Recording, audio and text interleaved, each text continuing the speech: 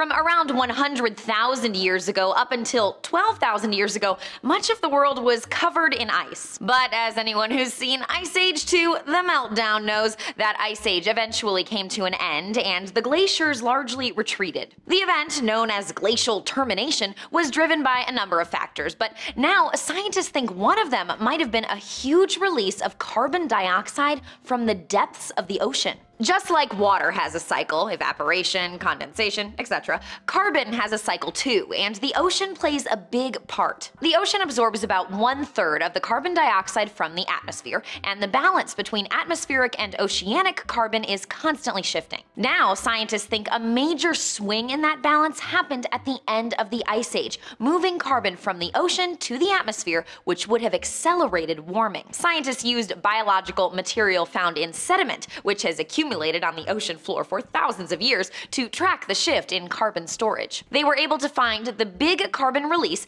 probably came from a carbon reservoir deep in the Southern Ocean, the area of ocean around Antarctica. The researchers say the paper's findings might not completely account for the recorded carbon exchange though, and other sources of carbon might still be found. For Newsy, I'm Lauren Zima.